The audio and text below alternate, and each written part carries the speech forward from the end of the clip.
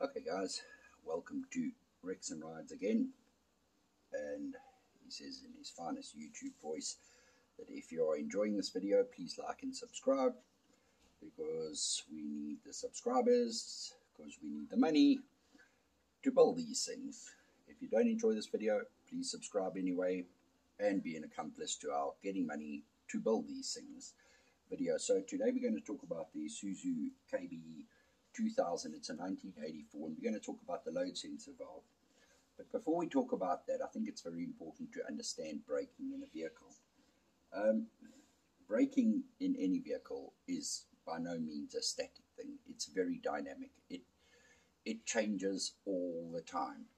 If you look at a motorcycle, for example, when you look at a sports bike, its front wheel is actually, the front tire looks like it's on backwards, and that is because the back wheel is to make it go, but the front wheel is to make it stop.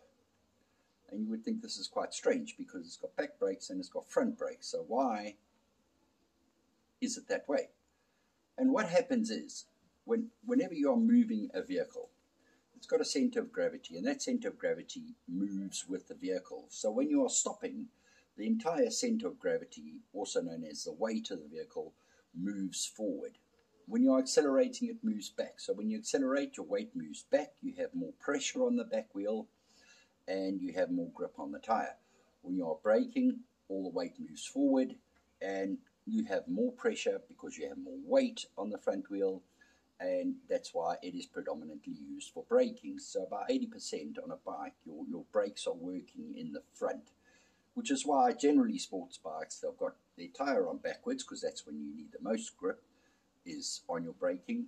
And they also have dual discs in the front and only one disc at the back, because the back brake is just used to load your weight forward. And the same applies to a vehicle. When you are turning right, all the weight moves to the left, so you have more traction on the left-hand tires, and vice versa. And when you are braking, its weight does move forward. And this is where your load sensor valve comes in, because in any vehicle you have this dynamic movement of weight and traction, and this is the whole relationship that you're working with. Now, in a bucky or a pickup for some, you have an added variable, and that is this load bin on the back, which is off at the moment, as you can see. We've taken it off to get the chassis 100% waterproofed, springs done, shocks done, the differential done, and everything is just a lot easier with the load bin off. But we'll get back to that later. Now, what you've got when you've got a bucky, which we call it here in South Africa, also known as a pickup, is this huge variable of how much weight you have in the back. And this is changing all the time. It's not only changing with your acceleration or deceleration or braking, it's also changed with what you put in the back. Because if this is a 1-ton bucky, if you put 1 ton in the back here, some things are going to happen. And what's the first thing that's going to happen is you're going to get extra traction on your tires because of the weight. You're also, when you're braking, you're going to have that movement, that weight shifting to the front. And what can happen is, if you have too much pressure on the front brakes, less pressure on the back brakes, your vehicle can actually go sideways. And when the bucky is empty, or pickup as the Americans like to call it, you have less pressure on the back wheels. So when you are braking again, your back wheels are more inclined to lock up, because you have too much brakiness, I like to call it, going to your back wheels, and a lot less traction because of a lot less weight. So because of this constant variable happening in the back, what most pickups have nowadays, or buckies as we like to call them in South Africa, is a load sensor valve. And this is a very, very simple mechanism. And what it does is, as you load it, the back of the bucky goes down, but the axle doesn't, because it's fixed to the wheels, which stays the same height off the ground. And this Isuzu has a mechanical arm here, sort of spring-loaded, that is attached to the axle, and then it's got a valve here. And this valve controls the distribution of brake fluid when you're pressing on the brakes. And what it basically does is that when you're fully loaded, it opens fully, allowing 50% of brake fluid or brake pressure, or brakiness as I like to call it, to go to the back and 50% to the front. So when you have a heavy load and you hit the brakes, the back doesn't want to really swing around, causing you to have an accident.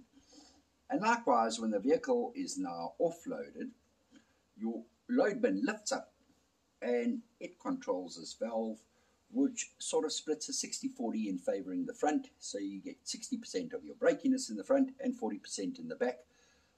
Again, so your vehicle's less inclined to lock up on the back because now you're offloaded and you have less weight on your back wheels. So remember, braking is all about how much pressure you're putting on the brakes and how much on that particular wheel or axle, and how much traction that particular back wheel has, or front wheel, or whichever wheel, at that particular moment in time. Because it's always about that particular moment in time, because your braking is dynamic. And this leaves us with this very simple mechanism, which is, it's straightforward. It's basically a hydraulic valve. And this brings us to this particular video, which is the bypassing of your load sensor valve. Now it's important, and I think the most important thing to take from this video is that vehicle manufacturers there's a lot of competition in between the companies, and one of the major factors driving the sales of the vehicle is the cost of production of that vehicle. So there's a school of thought that says, you know, if a washer in a particular place is not 100% needed, they don't use it because they have to keep their costs as low as possible.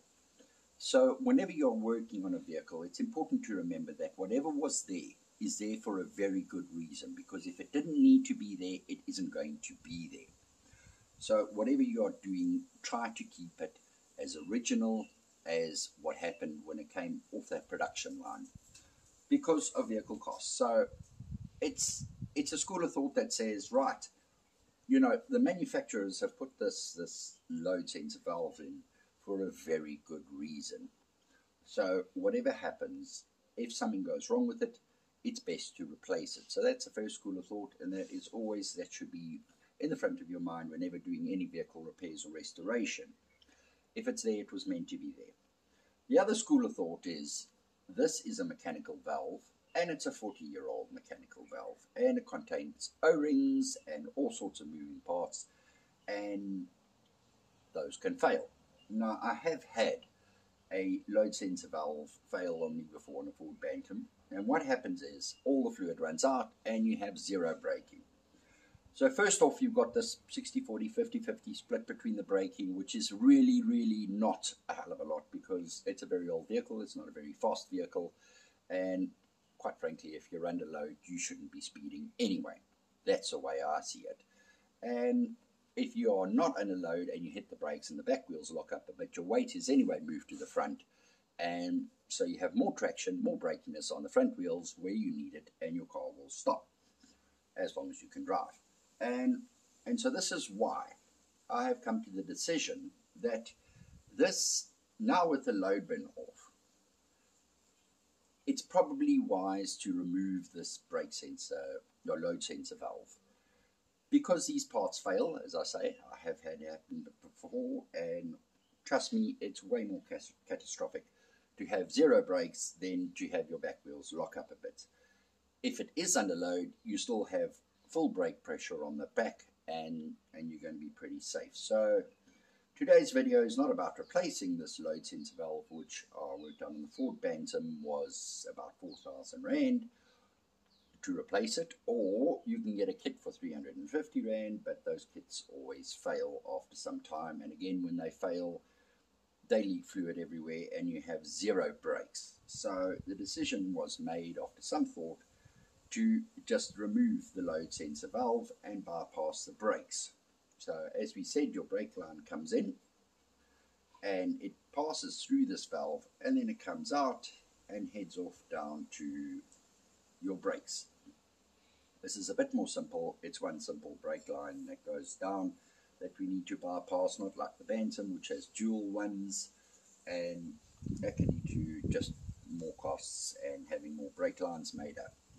So the first thing to consider when you are doing a load sensor valve bypass, and this is going to seem like a very, very small thing to consider, but let's have a look at what's happening here. And the one thing that's what's happening here, let's move around a bit, is your brake line comes in. In fact, let's point the camera there while we are doing that. Your brake line comes in at the bottom here, comes out, and then it changes into a rubber hose here. And that rubber hose goes down to the axle because your axle is moving all the time. And so it needs to be rubber, not steel. So this sounds like a silly thing, but it's also a mistake I've made before, is you need to make sure your rubber hose is going to be long enough. Not only when you're bypassing the brakes, but also on an older vehicle like this, is we need to have the leaf springs reconditioned. And what's going to happen when we recondition the leaf springs is the vehicle is actually going to sit a bit higher. So this thing is going to be like that instead of with enough flex on it. So this could be too short. So before you do anything, take these things into consideration. Is your rubber hose long enough? Do you have to have another one made up? Are you going to recondition the leaf springs? Are you going to add another leaf spring in just to give it a bit more? You can take more weight, but you don't really want to overload it because the brakes and everything are not up to scratch. But it's a lot safer that way. So really look at that and look at what you need to do in the future. The other thing is, quite simply put, is that now when this bucky has got the load bin off, this is going to be a hell of an easier job to do without the load bin on, because I've done this job with the load bin on, and it's tremendously difficult to get in there and start working on it, especially when you consider that this bracket needs to be moved up there, so we need to weld it on. And now you're working with a petrol tank there underneath the vehicle up in there. It's just going to be very difficult. You're probably going to make a mess of it. You're not going to get successful welds. You're not going to clean everything properly, and you're not going to waterproof everything properly afterwards. And so this is why I've decided that this is the time. So before we get to it, just an interesting thing with your Japanese vehicles. When you're working on a Japanese vehicle, you're actually going to find that you're not going to get a 13mm nut and bolt anywhere on this vehicle. Be it a bike, be it a pickup, be it a car, anything Japanese is not going to have a 13mm bolt. And that's purely because of the superstition of the number 13. So bear that in mind when you set to it, because you're going to get your 13. You're going to look at that and go, oh, that's a 13, so is that, and so is that, that's what I need. And you're just going to end up stripping nuts and bolts on a 40-year-old vehicle. It's not going to be fun. The other thing to bear in mind, nope, there's actually nothing else to bear in mind. So I'm going to get out my favorite weapon of choice. There's a 3/8 socket. I found the little 1/4-inch drive is too small for this job, and the 3/4-inch drive is just too big. So this is just a lot more of an easier to use size. So without further ado, I think we should get cracking and whip this off and see what we can do with the brake lines.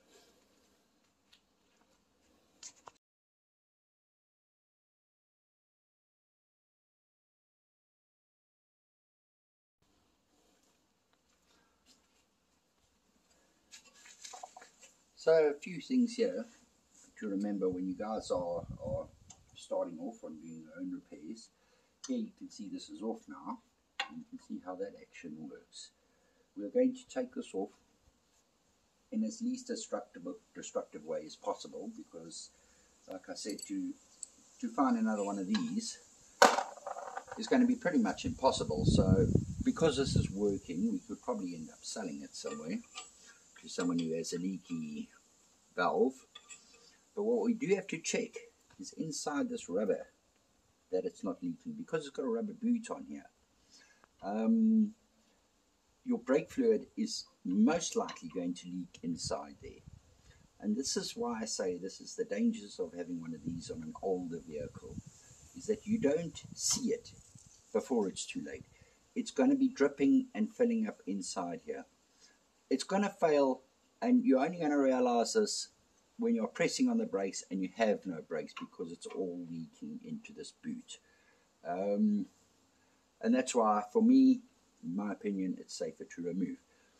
So what I have done, just to make this thing come off easier, is I've cracked all the nuts so they're a bit loose and will come off easily. And for the new guys, or beginners, or guys who are starting out and just doing their own repairs, it's the way to crack a nut. If you have a nut that's very, very hard to get off, never ever put your spanner on and give it a sharp impact with your hand, with a hammer, with a mallet, or anything. Because the chances are it's not going to remove that nut, it's going to strip it. What you need to do is preferably get a ring spanner on there and start off with a slight and give it a sudden, not sudden, but an even pressure on until you hear that. So that's what you want to do, is just get it cracked. And that way you'll find you're going to be stripping a lot less nuts, because it is that exactly stripping a nut that makes a 1 hour job turn into a 3-day nightmare. So let's continue. Oh, the one last thing before you do this, put a piece of plastic down, because brake fluid is very, very corrosive. Any paint or anything underneath, if you get it on your skin, it's best to clean it straight away afterwards. Brake fluid is very corrosive and very, very dangerous. It's actually often used as a paint stripper. It's also used for removing a stubborn nut. Put some brake fluid on, leave it overnight, and you'll find that that takes it off quite easily. So yeah, let's carry on.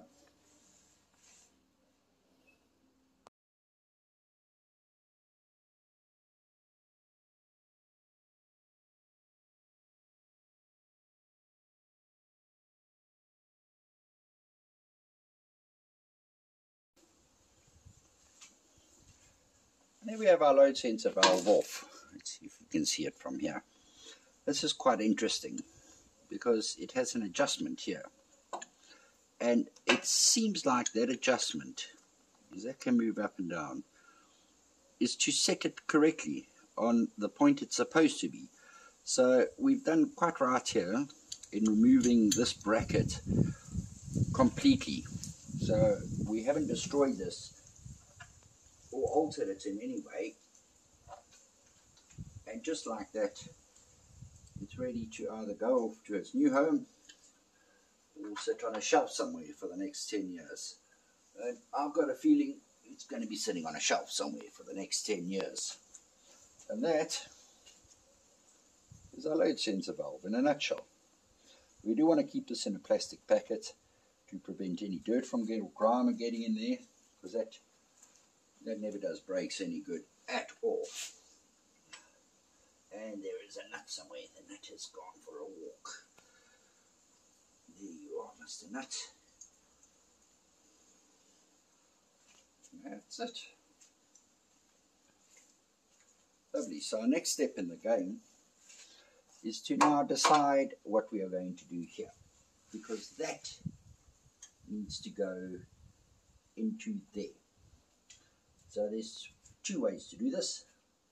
We can either bend that so it gets into there, or we can bring that to there at a point where it's going to be the most comfortable. And looking at this, I have a feeling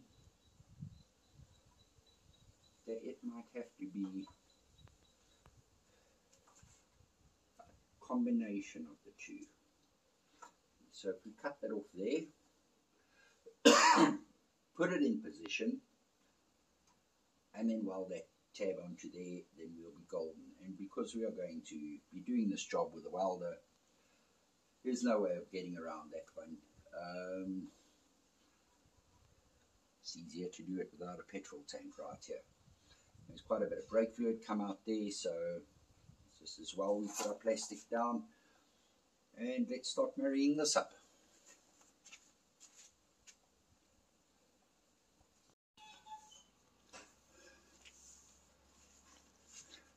Alright guys, so for the last bit of the video, we're actually not going to do it in time lapse, we're going to do it in video. There's a couple of things I want to talk you through here.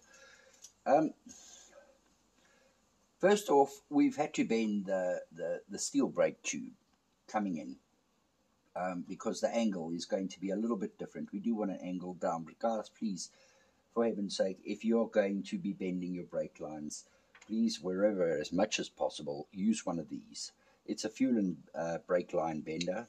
I haven't used it on this because you've managed to get even pressure over everything. But it's so easy to get this thing into a kink.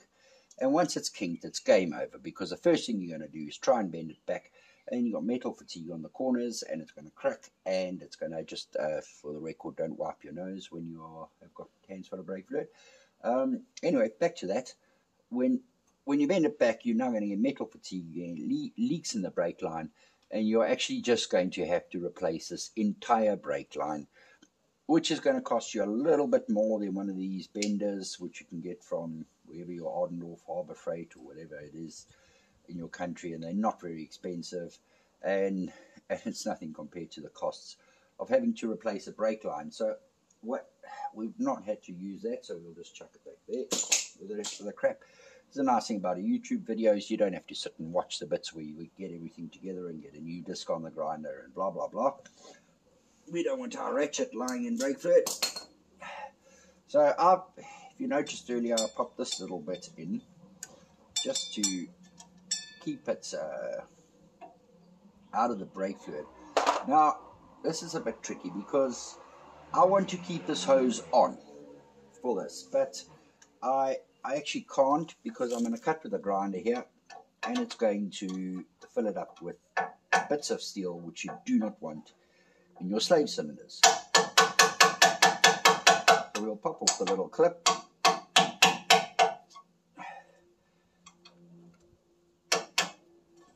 That's it.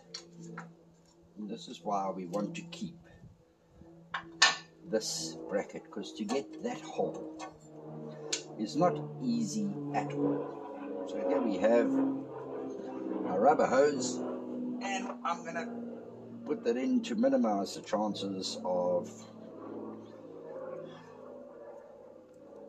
any dust or metal shavings or anything getting in there. And looking at this, I'm going to take that off there and pop it on there. So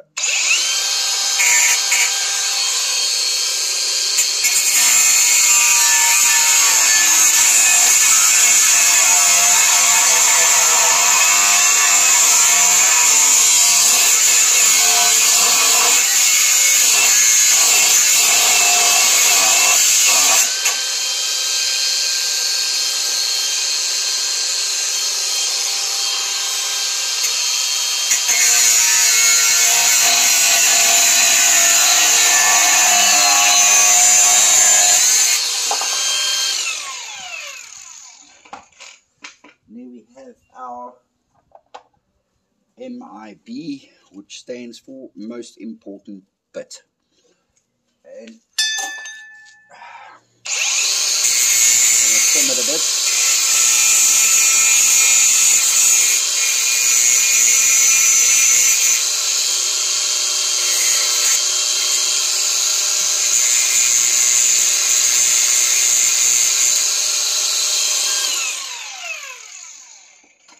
Great, so now we can line them up. I've had to bend it down. Tell me if you can't see here. And that pops in there. As you can see, it has a little keyway in there to stop it from twisting. We don't really need a clip for this, but I think we might need it. Not sure. If we can't find it, we're not going to use it. It's like all other steel clips, has a tendency to pop off and disappear forever. There we have it. We just need it in position. Now we screw this on. You see, it's so easy to cross a thread. This has got a knurled little bit, and that pulls it on, and that's aluminium, and that allows it to seal. But we don't want any lateral pressure or axial pressure on this at all. We want it to go in dead straight.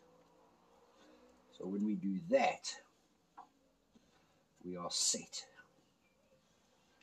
And that is our angle. There's no pressure on the line. It's going to go in nice and neat.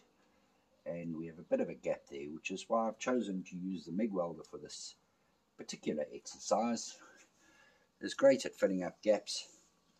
And on this particular application, we're not going to use a TIG as much as I love a TIG welder. The MIG is just better at filling up gaps. It's got a bottom bit, and that bottom bit we want on there also. But again, we don't want too much of an angle. It's got to be just right. It will in fact go in like that.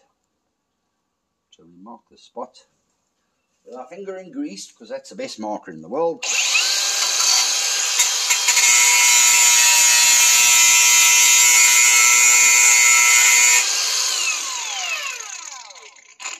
And that is going to do it. We have a lot of play in the line, so we're good. And let's zap it up. Now with a MIG, whenever I'm using that, you'll often find I only use a glove on the left hand. And this is because that can let you hold your part whilst you have a good feel with your right hand. The left hand will let you hold it in position where you want it, and you know, burn yourself. But it can also be used to shield the wind, because this is gas coming through here, and that's what it's about. So we're just going to tack it.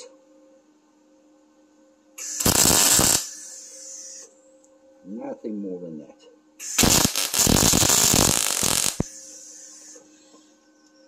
Because we're going to have some flames coming through, as you can see, and we don't want those flames. We want our 10mm spanner.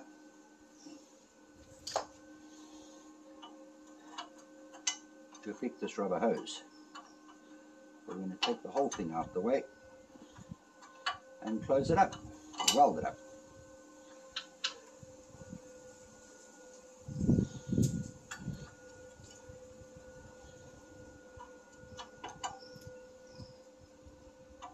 This little keyway at the back is to prevent that from turning when you're tightening this up. That's its job in life.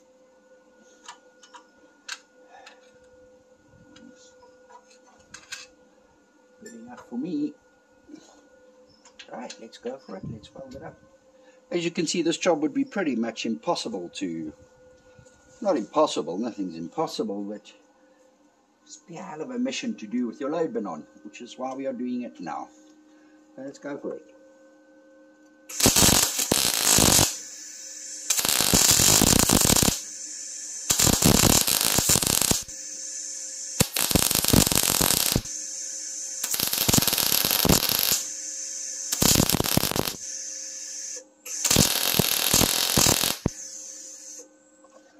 So on the welding side of things, we are not using argon gas. I have Terrell gas, which I run. It's a CO2 gas, which I'm running on the MIG.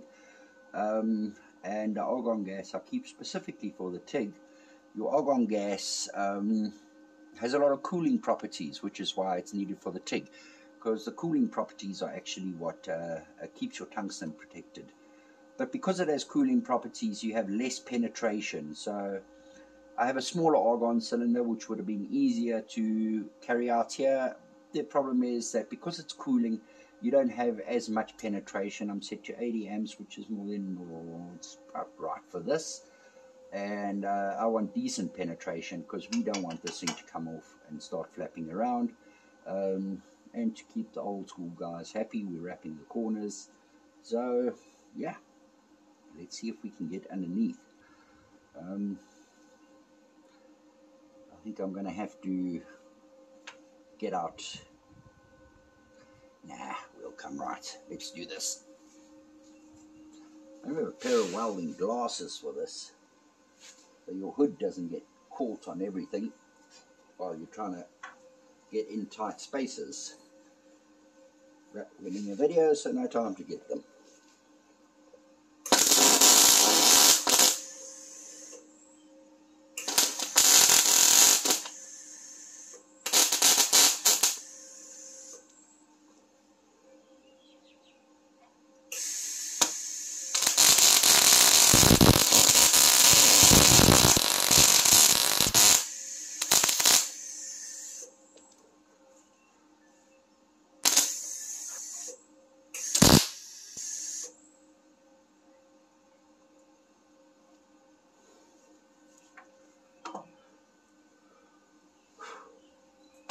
Right, as I say and has to be said, that is not going anywhere. So let's finish it off, let it cool down. It's always better to let it cool down naturally.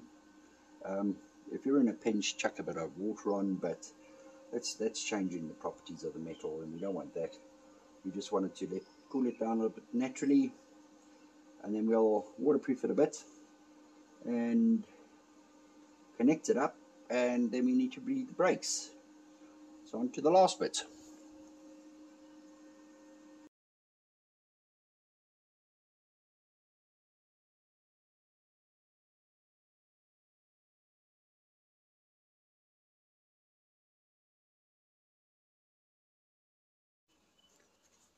Right, having coated that with what's called bucky and trailer coating, really quite nice stuff to work with. It is waterproof, it's quite robust, and that's what they use for buckies, as we call them, and it's quite cheap. So it's not like having the entire chassis rubberizing. Stuff I've been using for years. There's also stuff called stone chip, which is a little bit more, but yeah, that's sort of what I prefer working with, purely from a cost perspective. But anyway, so we're going to connect this up. Now the way we're going to do this is to make sure that's snug, and then get that on, and we are just going to get it in finger tight. As you can see, there's a lot of movement on there, so we're not twisting it in any way. If we do have to twist it, we can do it, which is why we don't put the clip in just yet. But you want it to go in nice and easy. If you're struggling with this, you cross the thread, or there's too much axial movement, and you're actually just going to have a problem. So we're right snug up. We can see the thread has gone all the way in that it's supposed to. And for our last step, second last, third last step, we're going to whack that in, and we have it on. It's a very long thread, so it's going to be quite difficult to strip, but you want it nice and snug. Remember, at all times, even pressure, not sudden jerking movement. You're just going to make your job a hell of a lot more difficult once you've damaged that nut. And there you have it. Our brake line is in, comes straight past the bypass the load sensor valve, and down to the axles. Now all we have to do is get the brakes bled, get some new fluid in, clean up, and job done. Move on to the next bit. Again, please like and subscribe. Thank you.